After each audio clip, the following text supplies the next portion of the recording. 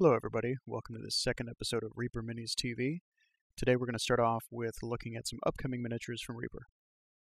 The first thing we'll take a look at is a box set. This is called Dungeon Horrors and it comes out in February. It contains 6 different miniatures with no duplicates. All but one require assembly. And if you're a D&D or Pathfinder player, you'll recognize a lot of these. They're staples of dungeon crawls. And for the DM, you'll find stuff from low level to high level to challenge the party with.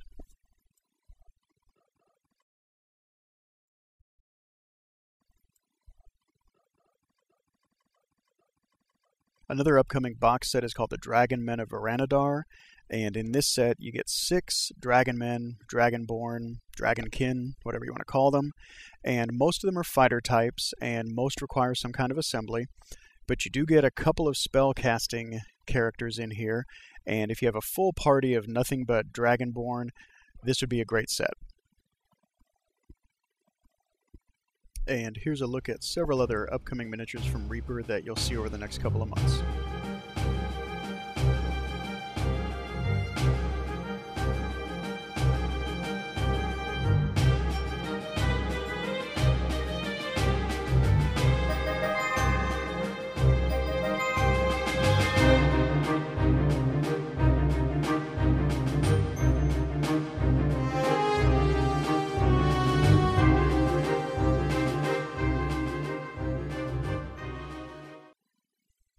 With Warlord being one of my favorite games, it's time to start talking about it in earnest.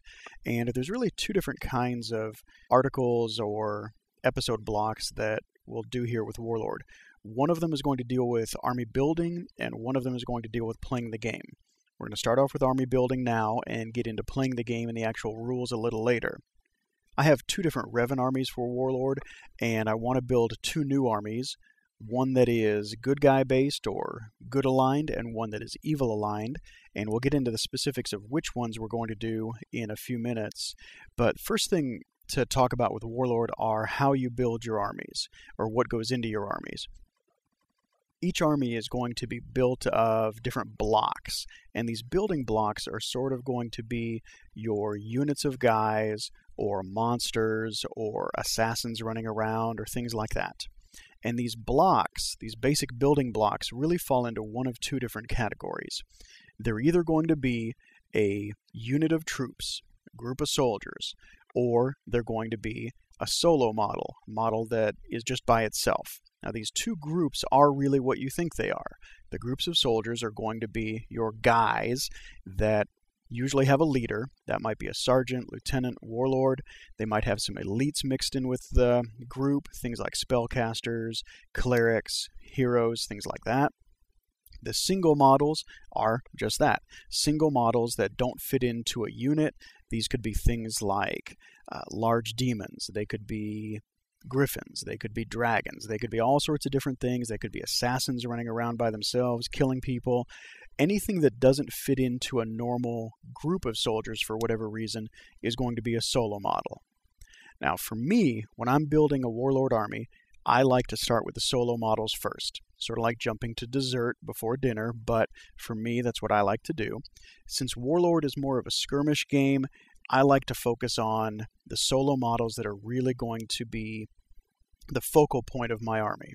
If you do it differently, that's fine. This is just how I build my armies.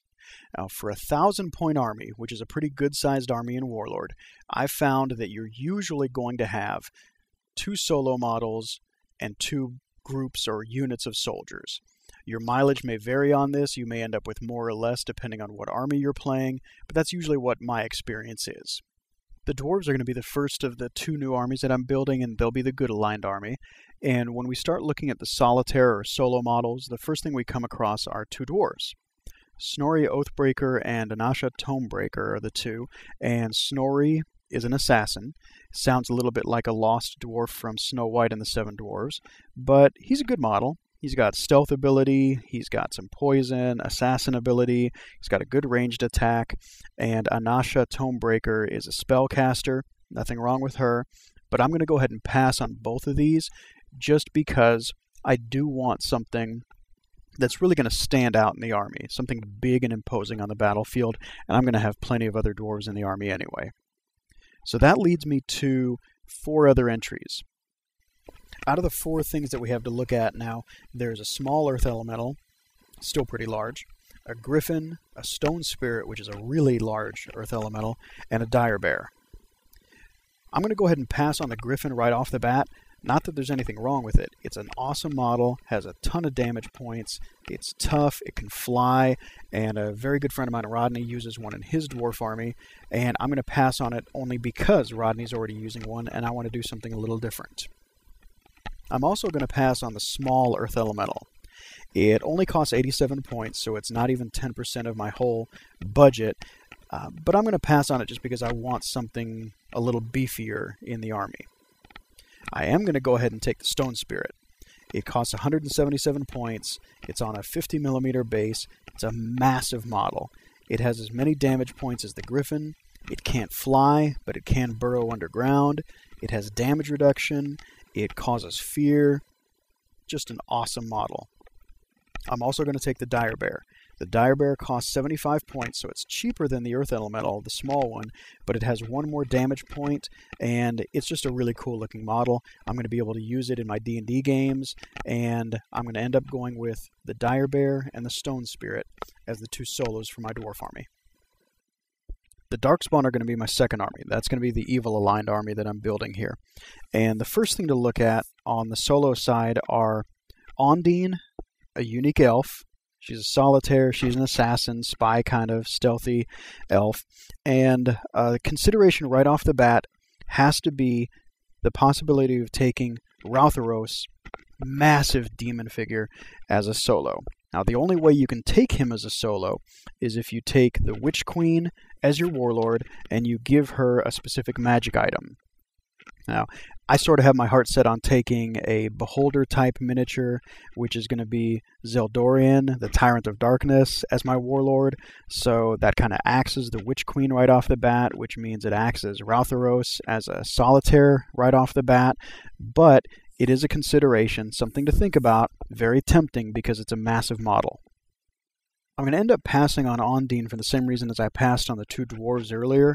I want the solo elements of this army to be something really big and imposing that stands out on the battlefield apart from everything else. And that's going to leave me with 4 pretty large monster, devil, aberration kind of miniatures to think about for the 2 I want to take for the Darkspawn army. There's a Devourer of Mashaf, there's a Fire Demon, a large monster called a Soul Tender, and Marilith. Now the Devourer of Mashaf is kind of a giant brain-looking thing with tentacles coming out of it, and it's got a nauseating ability, you think. It can regenerate, it's got an innate spell to it. Not a bad model, but I'm going to go ahead and pass for now because I want something a little different. The Soul Tender is the kind of half-a-guy looking giant thing, and it's not very expensive. It's only 54 points. It's also nauseating, and it has an innate spell, but I'm going to go with Maladorn, the Fire Demon, and Marilith. These are 2 really cool models. The Fire Demon's on a giant 50mm base. It's got a bunch of damage points. It's got a bunch of special abilities. You can summon it or put it on the table to begin with. It's got a flame attack. It can frenzy. Just a really cool model, and I'll also get a lot of mileage out of it in my D&D games. Marilith, really the same thing. She's not as tough as Maladorn, but she has regeneration. It's a very good looking model, good 6-armed demon snake lady kind of model, and she'll also get a lot of use in my D&D games.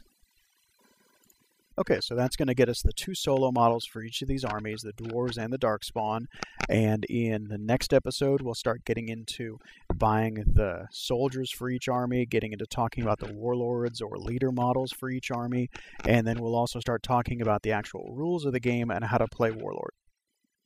Thanks very much for watching this episode of ReaperMinisTV, and I'll see you next time.